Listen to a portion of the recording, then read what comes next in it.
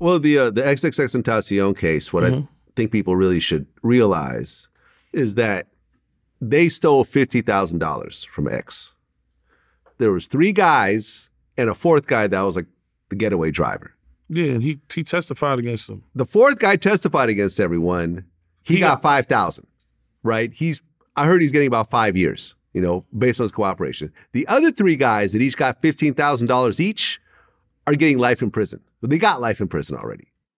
Life in prison for $15,000. Think about that. I mean, it's the dumbest shit. Think about that. I mean, and then look, they're gonna be waking you up in the mountains, and they're gonna be making you work for 3 cents an hour for the rest of your life.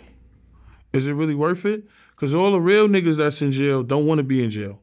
All the real gangsters, the dudes that got natural life, the like really, really gangsters, they don't want to be in there, bro. Who wants to be in jail? Nobody. Nobody. but 15 grand ain't worth your life. Because when you're working for 1 cent an hour, up top, watching your back in the showers, know what I'm saying? Let's do the math. And then you got, and what makes this crazy is you're a target because you killed somebody that was high profile. So when you go to jail and you kill a high profile celebrity, you're a fucking target.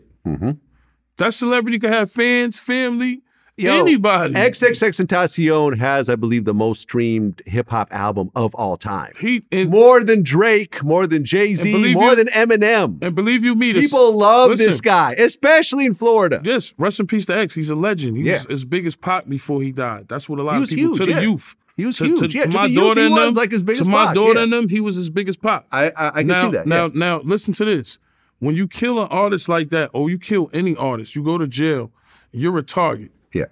You're definitely a target. People might want to test you. Yo, that's the dude that killed X. Yo, that's the dude that killed Nipsey. Yo, that's the dude that killed Pop Smoke, or this dude. You a target. Somebody might want to test you in the right environment. Yeah. Yeah. Look what happened to Eric Holder, the guy who killed Nipsey. Of course. Even the judge. Big black eye. Even the judge told him he was greenlighted. Yep. Because they know, like, yo, you green-lighted, you killed, especially you being from the West Coast demographic. You know what I'm saying? It's crazy, man. Nobody want to be in jail. I've been in jail before, and I did skid bids. I never did a year, 2 years, 6 months. I do skid bids. Them dudes that do long bids, 10 years, a dime, those are bidders. I've never been a bidder. Been in jail 2 times and said, nah, this shit ain't for me. Yeah. Rikers Island, home of the boldest, that's where, you know, like a lot of people be like, yo, Atlanta, Fulton County, and LA County, Rikers Island, psh, you don't want to be there, brother. Yeah. You know, and that's where all the real gangsters come and play, from every borough.